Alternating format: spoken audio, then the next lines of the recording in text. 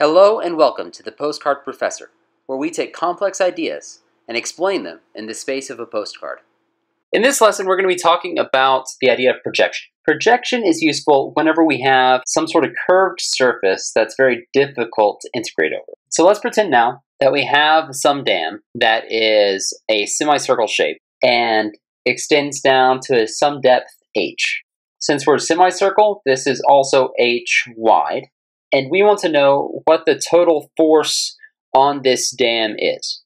Now, in a very general sense, we can take some differential area, split this off from the rest of the dam, and look at the pressure that's pushing on this little area, and get some differential force from that.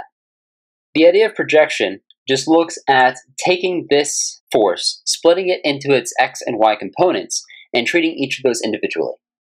So we can say that the water is pushing some amounts in this way. I'm going to call this a differential Fx component, and pushing in some amount this way.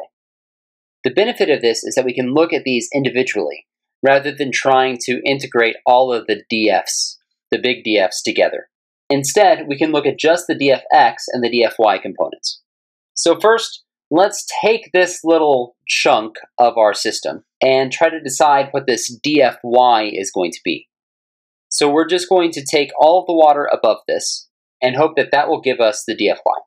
So this little chunk looks something like this.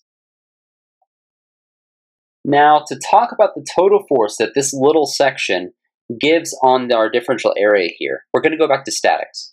Basically, we're going to say that the sum of the forces in the y direction are equal to 0. So what forces do we have? We have gravity pushing down our water, and then we have some normal force that's pushing up. Those two forces together are keeping this chunk of water stationary. Now this Fn, this normal force that we're looking at, is exactly the dfy from above. So we can say that the force of gravity minus the normal force is equal to 0. The force in the y direction is exactly equal to the weight of all this water on top of it. So taking this concept, we can come over here and look at our entire volume on top of our wall here. This area was bounded by a semicircle. It's bounded by the water on top, and then it's bounded by an imaginary line running on the left side. And we want to find the force due to the mass times gravity. Now, what is the mass of this water? Well, mass is simply equal to our density multiplied by our volume. So we know the density of water, 1,000 kilograms per meter cubed. Our volume is going to be this area multiplied by some width. So we have to say that this width goes into the paper some amount, and I'm just going to call that W. So what is the area of this region? Well, if we can find an area of a square with sides h and a quarter of a circle with a radius h, we subtract those out and we end up with the piece that's left. So our area is simply h squared, which is our area of the square, minus this portion of the circle, which is pi over 4 times h squared. So our total volume is going to be h squared, 1 minus pi over 4 times w. Our force in the y direction, so this force pushing down over the entire thing, is just going to be our mass multiplied by gravity. So mass is rho times volume.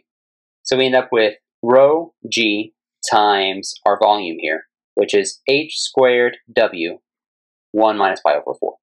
I'm going to take a quick moment to look at all the units here. So rho is in kilograms per meter cubed. G is in meter per second squared.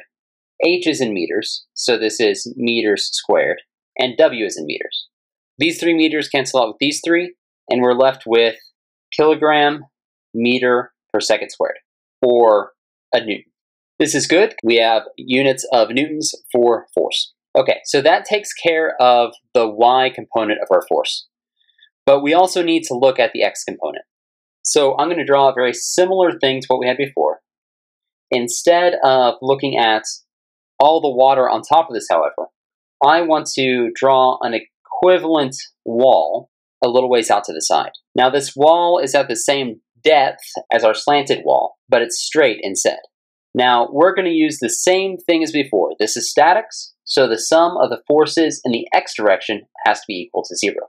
So we can say that there's some force from this left-hand side that has to be equal to the force from our right-hand side. We have the mass of the water still, but this is not in a direction that we care about for the forces in the x direction.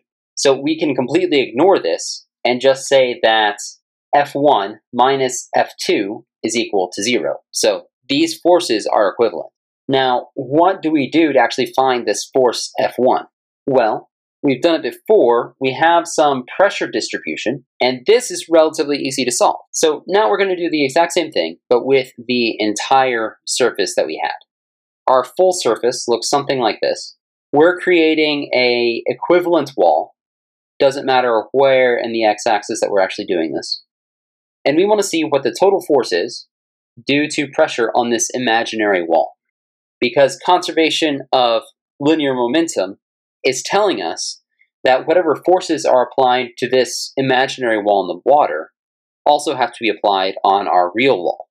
So we can find this out in a couple different ways. We can use the equation method, which just says that the force in the x direction is equal to rho g h bar a, where h bar is the centroid. We can use the integration method and go from 0 to h and integrate rho gy w dy.